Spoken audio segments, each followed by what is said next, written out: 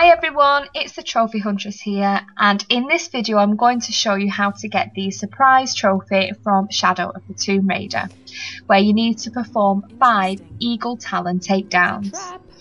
Now, in order to get the Eagle Talon ability, you need to go to this point in the game, which is just after the Quack Yaku village, and you need to interact with this mural here in order to get that skill.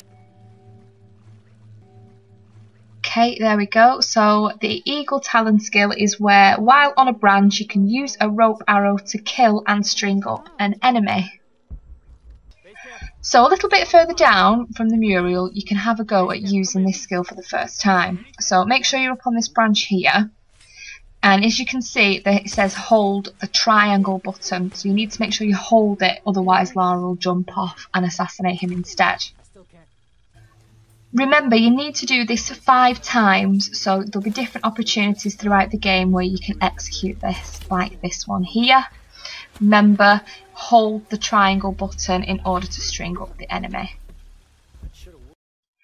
Once you've done this 5 times, your trophy will appear.